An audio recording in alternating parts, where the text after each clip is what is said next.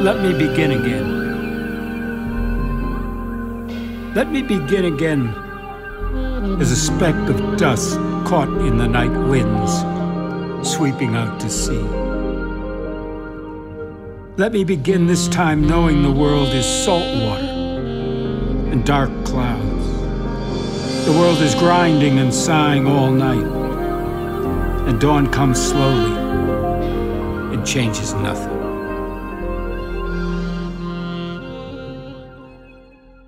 An ordinary morning. A man is singing on the bus coming in from Toledo.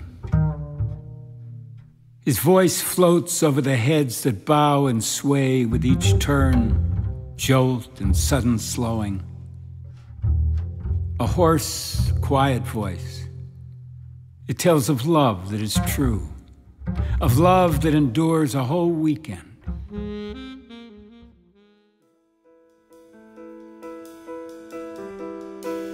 The simple truth.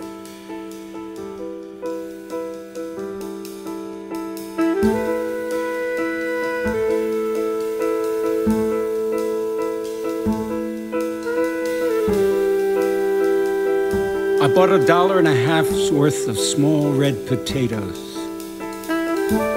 Took them home, boiled them in their jackets, and ate them for dinner with a little butter and salt.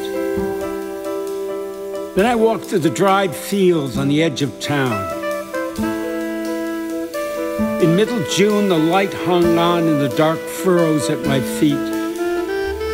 And in the mountain oaks overhead, the birds were gathering for the night, the jays and mockers squawking back and forth, the finches still darting into the dusty light.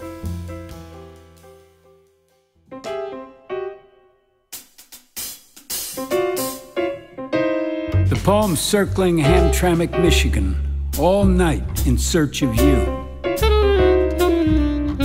He hasn't gone to work. He'll never go back to work.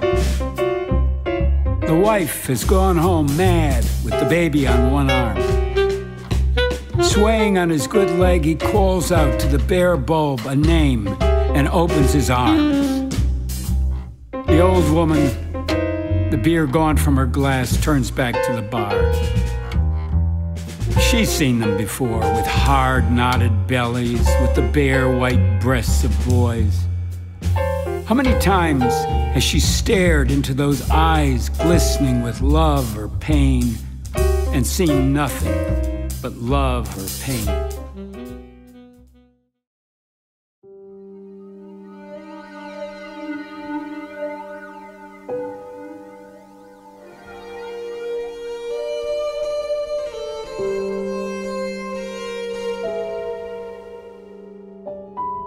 Belle Isle, 1949.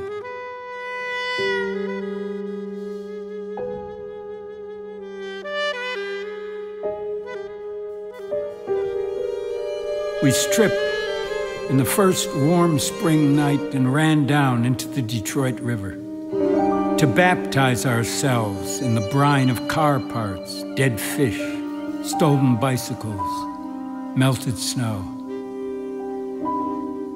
I remember going under hand in hand with a Polish high school girl I'd never seen before, and the cries our breath made caught at the same time on the cold and rising through the layers of darkness into the final moonless atmosphere that was this world.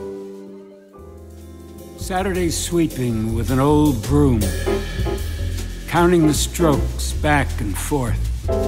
The dust sprays up silver in the February sun and comes down gray.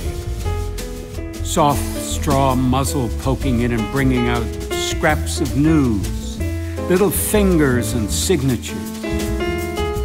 Everybody's had this room one time or another. I never thought to sweep.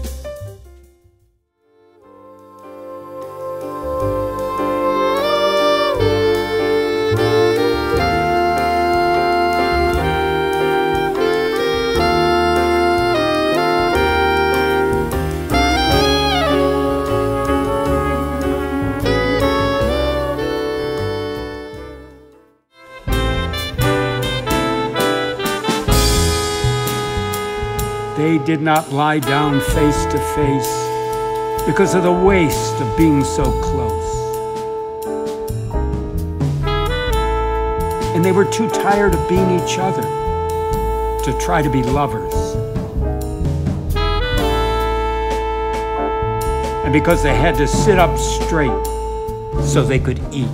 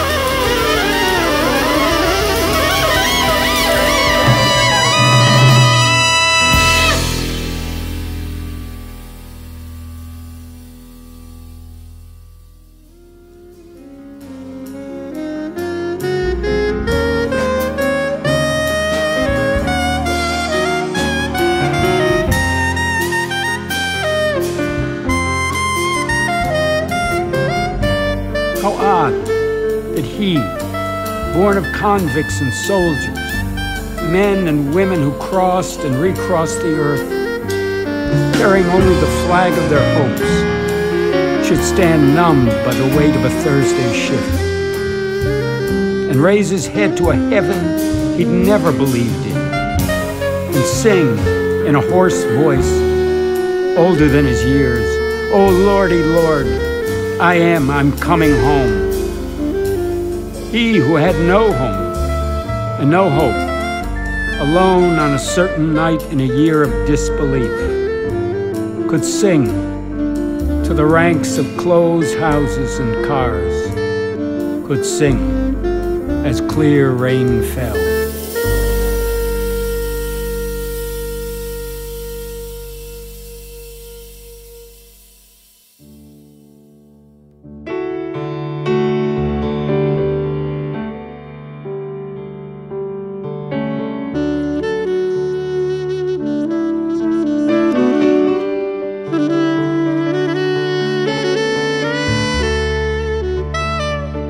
Godspell.